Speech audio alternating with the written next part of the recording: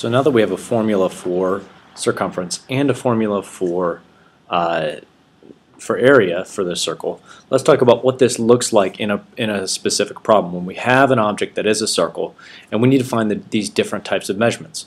Your first thing is to identify what information is giving and what needs to define. So we're going to basically do this first problem together.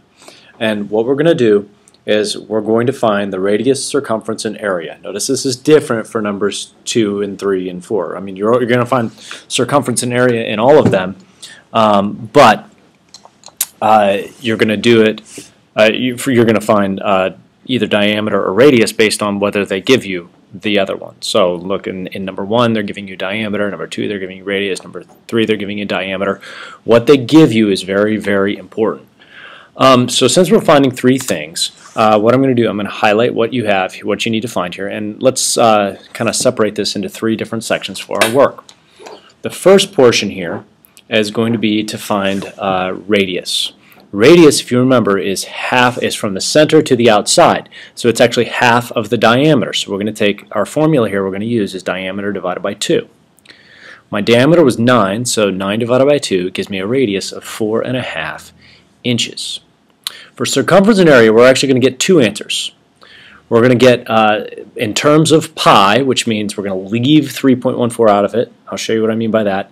And then we're going to plug 3.14 and round to the nearest tenth. So in terms of pi and to the nearest tenth. Circumference, remember, is just we take diameter and plug it in. So in terms of pi, this would be 9 pi. So 9 pi inches is actually one of our answers. We're going to box that. You're going to do this for every problem. Now the next step is to find this to the nearest tenth. So I'm going to plug 3.14 in and then multiply this on a calculator. So 9 times 3.14.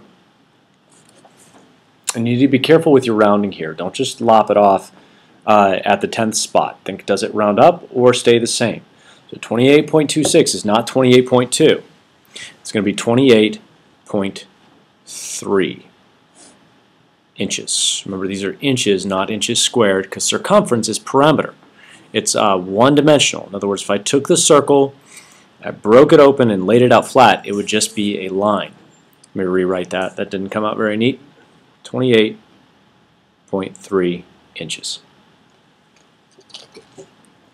All right, area. Remember the formula for area is pi times radius squared. This is why it's so important to think about what they're giving you here. In this problem, I can't plug in 9 because 9 is not the radius.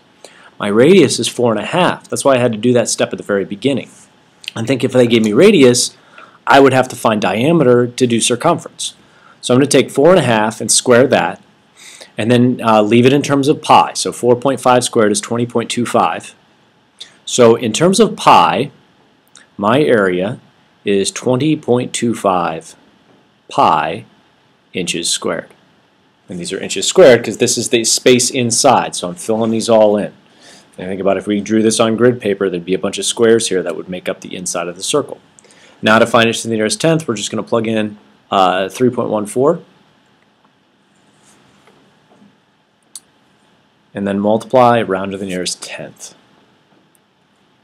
This is what your work is going to look like for every single one of these problems. The CD problem, you'll notice at I forget if that's number 4 or number 5. I think it's number 5. There's 2 different either diameter or radii. So what you're going to have to do is you're going to have to do this work twice. So you actually have 6 different areas to do work, 1 for each circle. So for every circle you're finding the measurements for, you need 3 different areas. One space for finding either radius or diameter, 1 for finding circumference, 1 for finding area. So in number 2, notice to give you the radius is 13 inches, so that means we're finding diameter. Remember, diameter is 2 times the radius, so this is just 2 times 13, 26, and then we're going to plug in circumference equals pi times diameter, area equals pi times radius squared. Go ahead and complete these problems. Make sure your work looks like number 1 on every single one of these problems.